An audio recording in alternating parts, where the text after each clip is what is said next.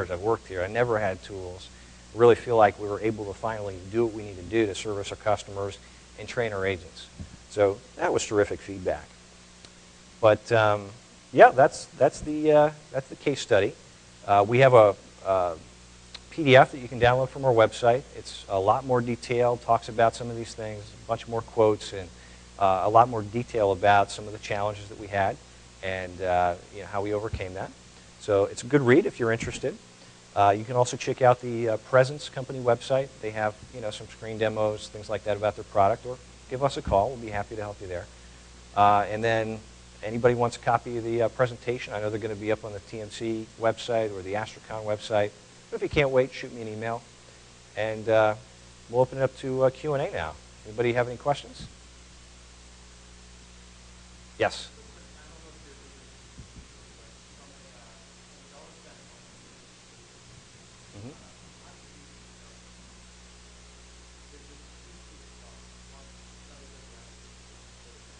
Mm-hmm.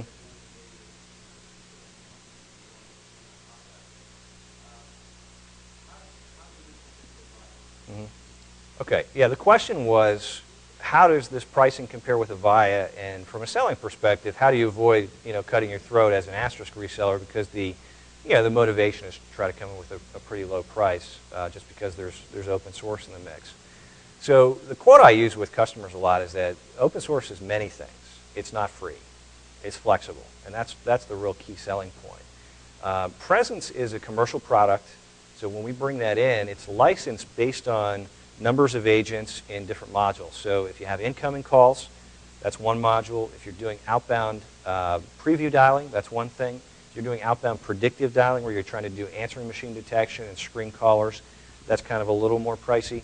So it really just depends. But I think relative to the Avaya cost, we're probably about 50%, somewhere in that ballpark for the same thing.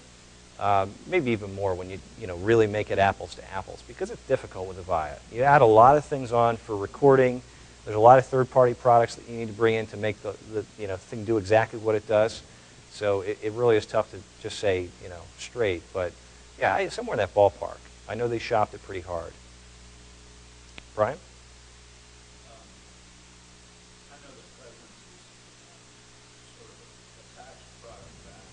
Mm-hmm. Mm-hmm.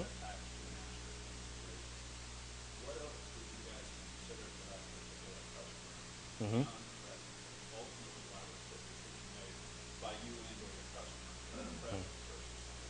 It's a good question. So it was, why was Presence selected? There were obviously several other contact center platforms that integrate natively, or maybe not natively, but cleanly with Asterisk. So why did the customer end up choosing Presence, and why did we choose Presence to lead the solution? I think it started because the customer actually came to a trade show that we were doing jointly with Presence, so they had seen the demo and so forth. So that helped, obviously, our selling direction. But basically, they shopped hard. They looked at all the different platforms. They looked really hard at Asterisk, whether they should go with some other open source project or something like that. But they decided, because of the maturity and the robustness of the Asterisk community, both from a support and from a development perspective, that it was the choice. So they were really boiled down to the contact center and whether they could survive on just some analytics product bolted onto Asterisk ACD or something else.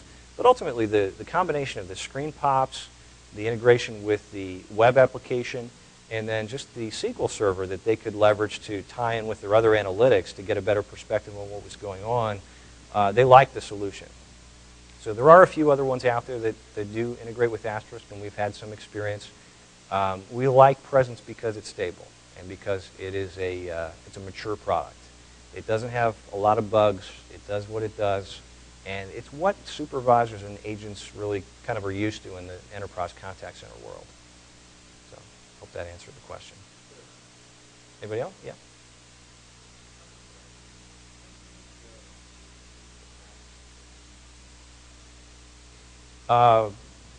We could, I guess. Email us offline. We'll be happy to talk about it. Not a big project, but yeah, we can talk about that, sure.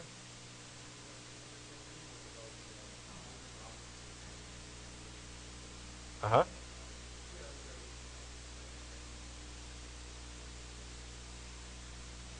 Mm-hmm.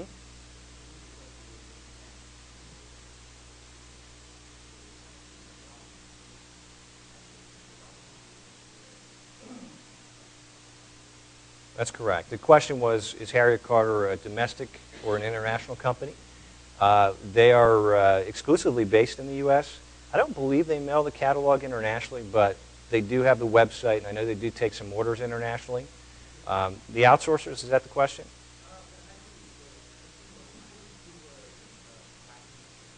Mm-hmm.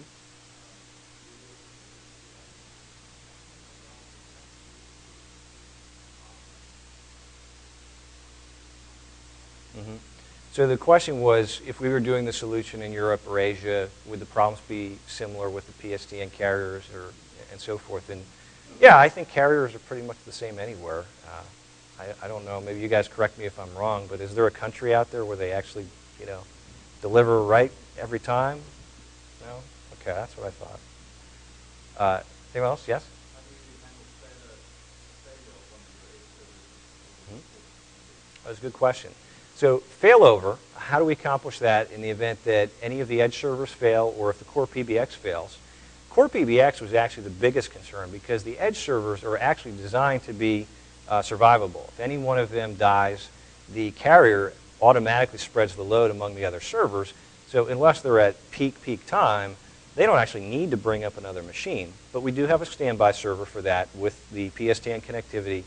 And then because they've got SIP trunking now, it's a lot easier to do that. We can literally fire up a VMware instance or 2 or 3 and handle peaks in call volume or a situation where we need to take servers down for maintenance or firmware updates or whatever. So that's the edge. The core is a little trickier because that is where voicemail is concentrated, SIP registrations happen, and so forth. They don't have a high enough number of handsets for us to justify bringing in something like Chameleon to do a more complex architecture.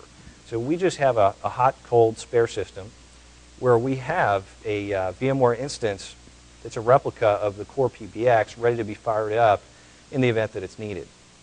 And then all those calls come into one of the edge servers in the event that the core server is unavailable with the PSTN. So the carrier knows in the event that the primary trunk groups, it'll hunt through 1 or 2 or 3 PRIs on the core PBX before it goes out to the edge server trunk groups. And if those trunk groups go down, it just immediately sends those calls over there.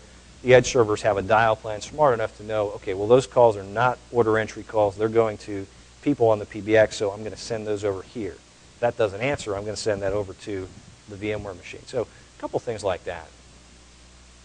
Anyone else? Yes?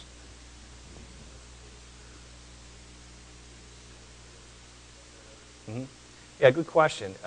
We use a couple technologies like DRBD, which works out pretty well when you have a live spare ready to go, floating IP address like that with heartbeat and such. There's a bunch of different solutions out there to do that. We've got some other customers where we just do backups of free PBX. They'll do a restore. It just depends on the situation. But in this case, we do the more live approach. Yes? The question was, are we running Asterisk on VMware? Absolutely.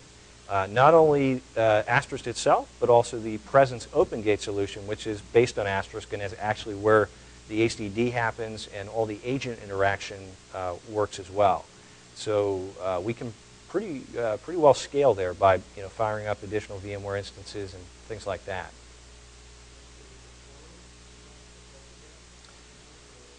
Mm-hmm. So the question is which servers are virtualized and what the roles are. Because the requirement was to physically connect to the PSTN with all of the servers that went live to start, SIP trunking wasn't in the plan from day one. It was more of a long-term goal.